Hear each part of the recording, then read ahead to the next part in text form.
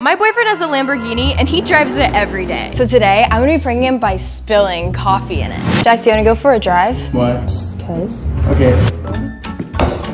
Once we got in the car, I asked if we could stop at Starbucks to get coffee. When we got back to the car, Jack realized he needed gas. So when he got out, I quickly put the fake cup on the floor and waited for his reaction. Jack, I spilled my coffee on the floor. Bro, I'm sorry, I didn't mean to. I just got this shit. I know, I didn't mean to. I'm gonna have to buy a new one now. I'm taking it out of your paycheck. I don't even get paid. Who cares? Wait, so are you mad? No, I'm not a dumbass. This isn't Starbucks. Oh, dang. I don't have an OnlyFans brand like you, you know? Subscribe.